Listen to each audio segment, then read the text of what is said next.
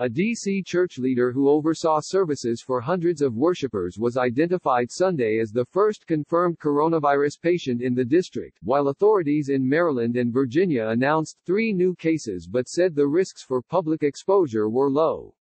The number of known coronavirus cases in the Washington region reached 9 as local public health authorities moved to increase their testing capabilities and contain the spread of the illness.